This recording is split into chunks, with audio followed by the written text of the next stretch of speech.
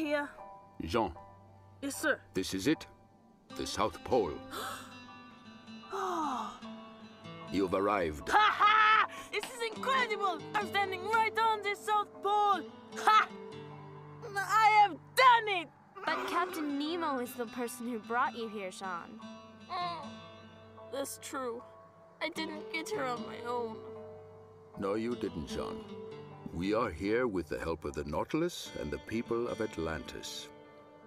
No man in all of history has ever set foot on this place. But in the next century, man will learn to break through the ice and reach this point by his own power. I put my faith in the inexorable will of mankind.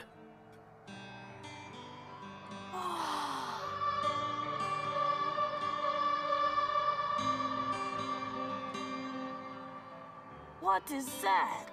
An aurora. And what's that? Divine. In scientific terms, electrons and protons from the sun strike Earth's atmosphere and create this phenomenon. Of course, scientific terms describe beauty quite poorly. A tear? It can't be.